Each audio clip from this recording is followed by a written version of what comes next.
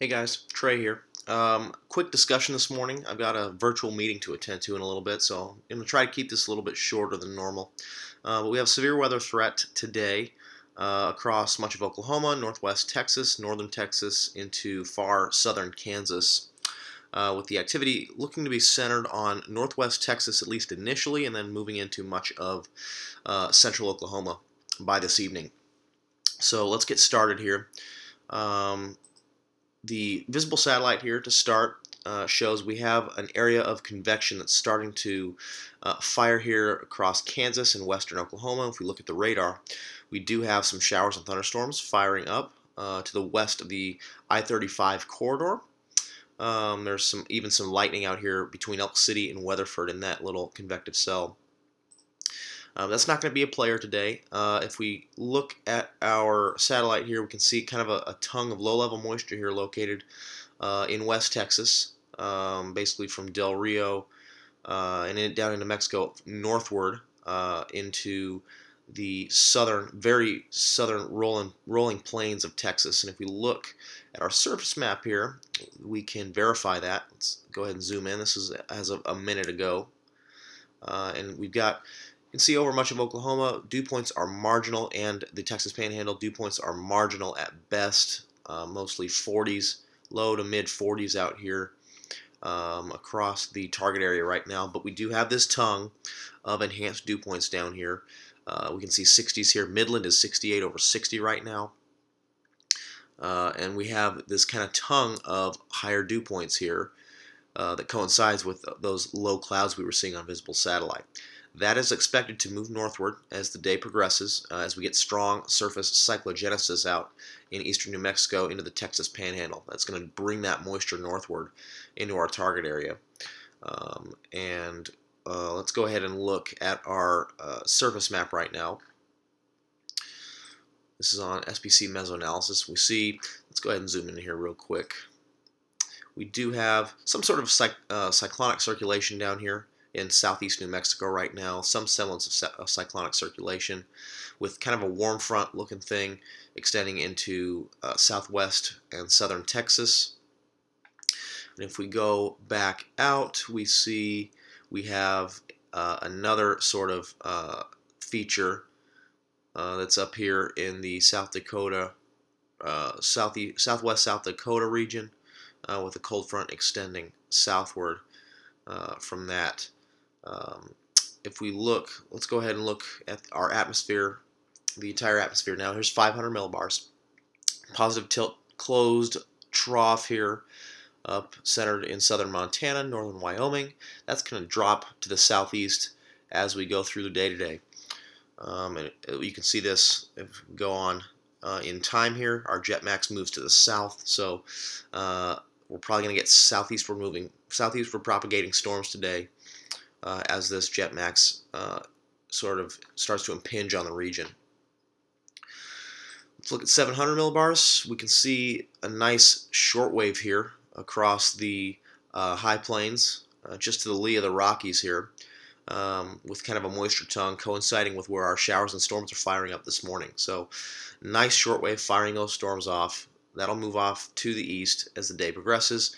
We've got some other little sort of blips in the flow there. This would be 6 hours from now, so 19Z. We have a little shortwave left in western Oklahoma there, and then in eastern New Mexico there could be, you could argue there's one that could help us later on this afternoon if it enters our target area. 850s, let's go ahead and zoom in. You can see we have a long fetch. Actually, let's go back out here. Very long fetch of strong 850 millibar winds. Very strong low-level jet out here, upwards of 50 knots here into Kansas, northwest Oklahoma, northeast Texas Panhandle. That should remain as we go throughout the day today. Go on here, 6 hours, still that nice pocket of 30 to 35 knot low-level jet out there over much of central Oklahoma into northern Texas. And then our moisture. Our moisture is kind of in question. Anytime you see 40s dew points in your target area the morning of a severe weather event, you should be a little worried. But again, we're going to get surface cyclogenesis throughout the afternoon. Again, this is our surface map. We go forward, look, we get very strong surface cyclogenesis out there in northeast New Mexico, western Texas Panhandle. So that should, in theory, really strengthen the low-level wind fields out of the south, southeast, and we should get very strong moisture advection to the north, very rapid moisture advection to the north with this well-defined of a surface low. So I do think those 60s dew points will make their way up here into probably northwest Texas, maybe parts of the Texas Panhandle, southwest Oklahoma.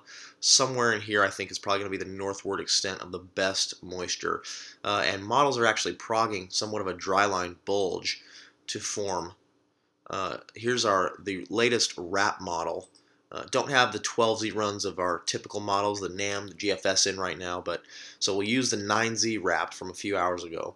But you see that tongue of moisture down there by Del Rio, and we get rapid moisture return throughout the day. This is basically current time. Then we fast forward 7 hours, we already have 60s dew points up into southwest Oklahoma. So we should get very rapid moisture return. You see that kind of dry line bulge there just to the west of the Childress area. That should help with low-level convergence as well. Wind should be out of the west-southwest to the west of that bulge, and out of the southeast to the east of that bulge. So you should get enhanced convergence here, and I would think you should get a nice supercell to fire, or two to fire, right there along that dry line bulge and move southeast. And the storm motion today, again, it's southeasterly, so it's going to be able to, instead of moving west to east, where our moisture corridor is pretty narrow, if it moves southeast, it should have a much longer residence time in this moisture plume. So I would think that we should get at least one or two supercells today, especially if we get that shortwave to move through in our 500 millibar flow, Jetmax, to kind of impinge on the region. We should get maybe one or two supercells to form right along that dry line bulge in northwest Texas, southwest Oklahoma. The Childress, Vernon areas would be a good place to start today, and that storm will move southeast. Again, let's take a look at if the storms are going to be discrete. They should be. We have a nice kind of south-southwest to north-northeast dry line. Our bulk shear vectors are going to be northwesterly, so we should have a very nice orthogonal storm motion and shear vector. Yep, very nice shear vector. You can see that semblance of the dry line there in the Cape field here. Pretty much purely orthogonal to the dry line. So we should get discrete storms for sure today. Don't have a cold front to deal with like we did with our last setup that might make things a little bit more messy, a little bit more linear. Today should be purely dry line forced. So we should have nice discrete supercells today. So photographers, get your cameras out. It could be a very, very good day today. Let's take a look at some soundings from across the region to assess the quality of the moisture. Let's go down to where that tongue of moisture was. This is the Del Rio sounding from 12Z this morning, 73 over 57.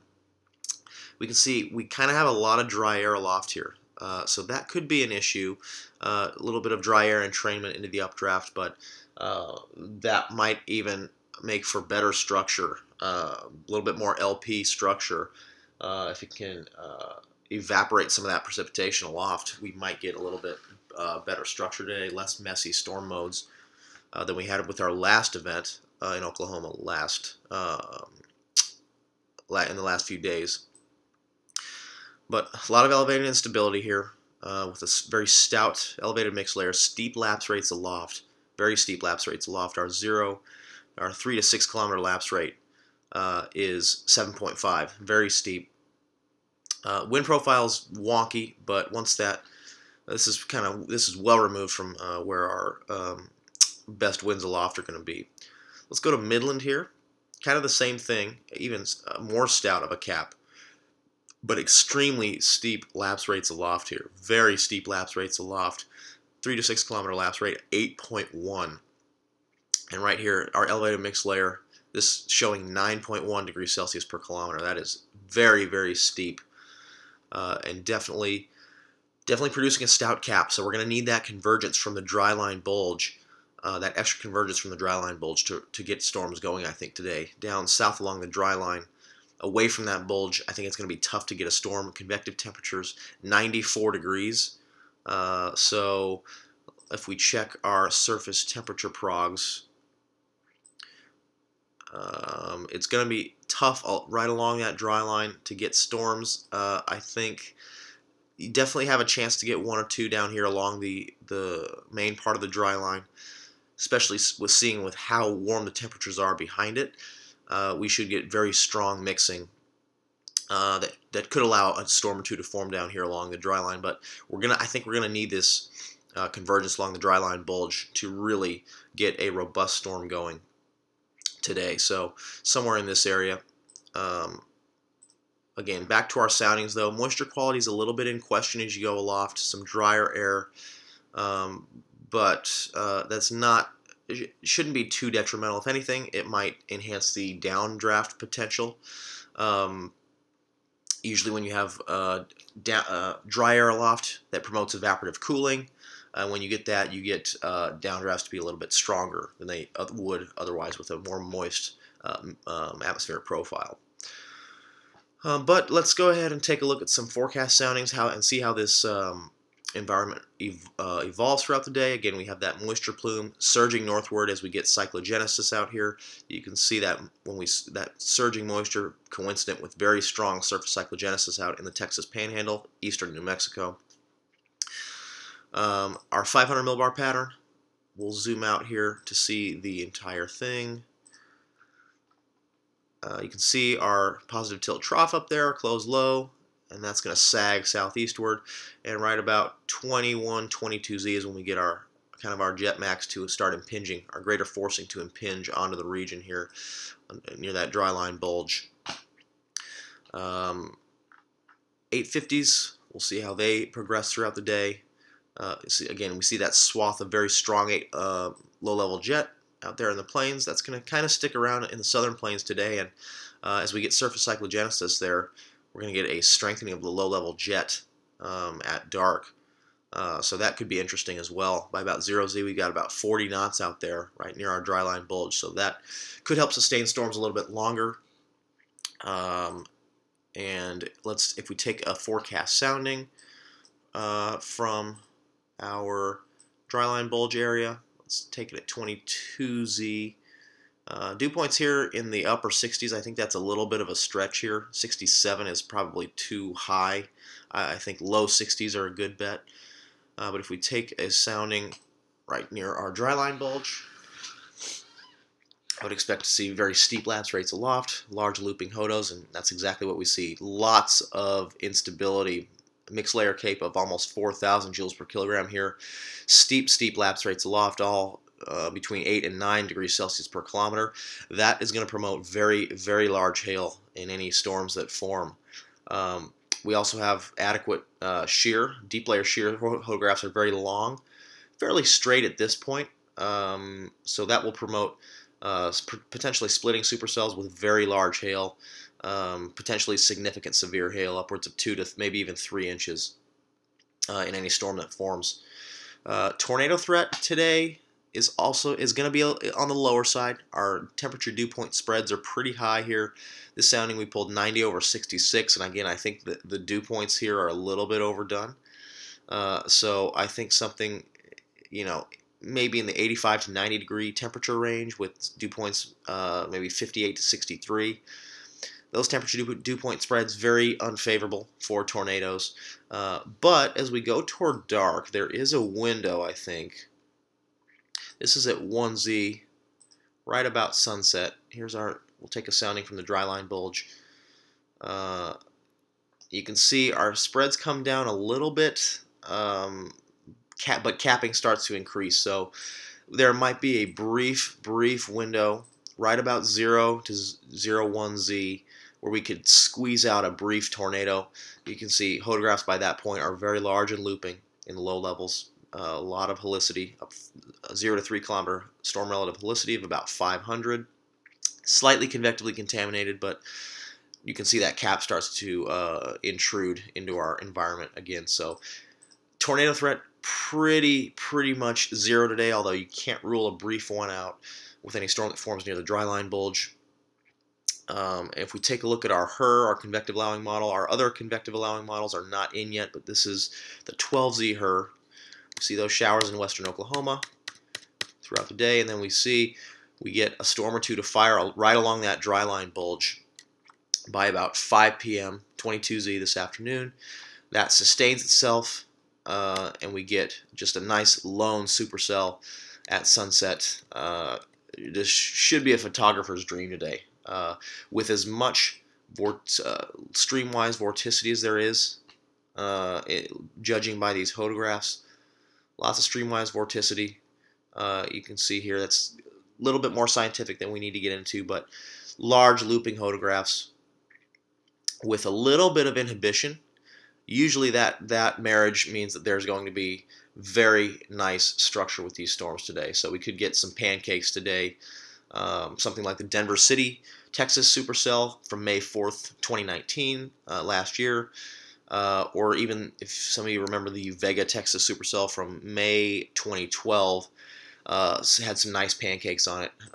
Definitely don't think that's out of the question today. So again, threats today, probably large hail and damaging winds. The main threats. Tornado threat is non-zero, but it's very low given the high temperature dew point spreads and the inhibition that remains. But I think if you're out chasing today, definitely expect a very well-structured supercell with potentially 2 to 3 inch hail. Significant severe hail is going to be your chasing hazards today. So if you're chasing that out there today, good luck. This is going to be different from our last couple setups where they've been a little bit messier, a little bit more fast-moving storms. Should be a nice, slow-moving supercell, isolated supercell. So definitely get your DSLRs out today for that. Overnight tonight, going to be that cold front from our surface low up in the Dakotas is going to sag southward, and we're going to get convective initiation on that.